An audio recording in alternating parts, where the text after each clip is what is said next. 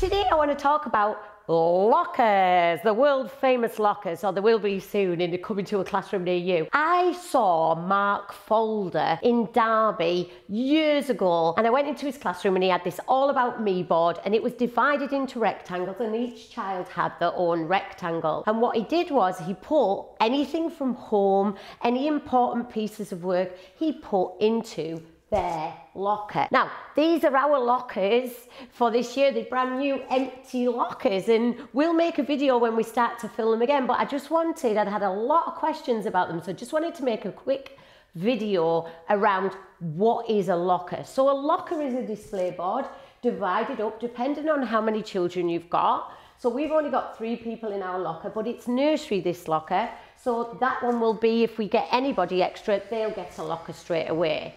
So what you do is, you in your planning identify, so it might be we're going to do put a painting in. So the first week we'll get everybody to do a painting of themselves. That will go in the locker. When children start to write in reception, when they do plan, do and review, and if you've not seen that video, head over to schoolhasSpreadTheHappiness.co.uk, check out, become a free member, check out the free training on plan, do and review. So in the writing, we would photocopy that, put that in the locker. We take pictures. We've got 2-year-olds in this setting, so in here we'll be using a lot of pictures and we'll be printing them off really large. We're not going to do those horrible small pictures, we're going to do really big A3 pictures, put them in the locker, okay?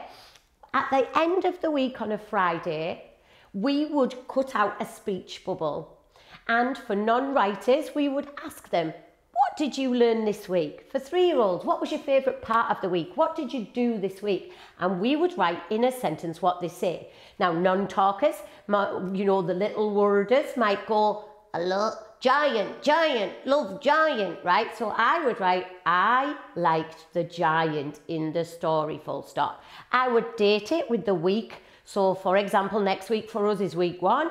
I put week 1, autumn term, and the date. It goes into the locker on the side, so that by the end of the 7 weeks of the autumn term, there will be 7 speech bubbles. In this room alone, we have reception, nursery and 2-year-olds. And so when an inspector comes in, or the senior leadership team, or anybody else for that matter who likes to come in, they will be able to see the differentiation really clearly without having to see my files, without having to go on my assessment documents. They will be able to look at the lockers and see, well, they're more able, oh wow, look at their work. And they'll also be able to see progression, because if you're doing writing, early writing, they will progress. If you're doing talking and you look at what the child says on the speech bubble, you'll see progression. It's an instant way to show progression within a classroom.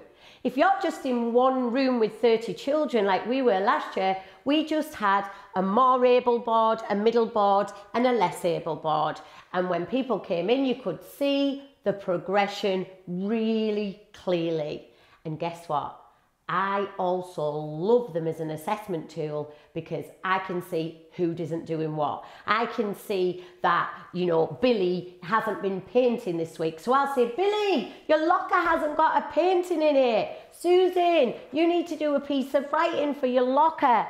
And you can see whose locker hasn't got stuff, or who does a lot of stuff, and you can start to target and challenge them and get them doing all sorts of different things. And it's right there in front of your eyes, not on a device, not in a folder, not in a learning journal, right there on the wall. So give it a go.